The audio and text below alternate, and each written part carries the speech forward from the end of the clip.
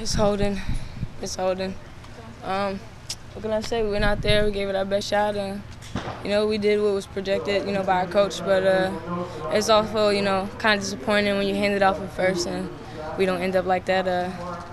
Most I can say is just I'm proud of my girls, and we went out there and we fought all the way to the end.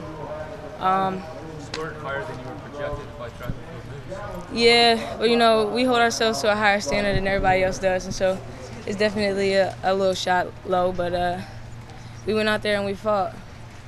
Not much I can really say about the 4x1. I'm just glad my girls went out there and we fought all the way to the end. Will you run the 4x4? We'll see. My ankle's pretty sore, so we'll see what's going on.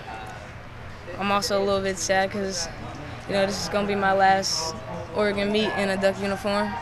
I decided to go professional, and it's just something, that's been dwelling on me this whole meet, and after yesterday's performance, it's definitely something that, I want to do and see how I go against the world.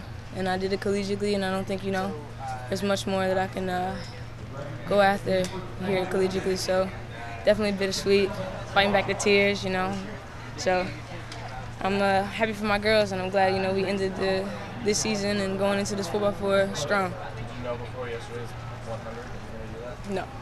This is something I slept on, and like I told you guys before, this opportunity had to be greater than what was offered me here at Oregon.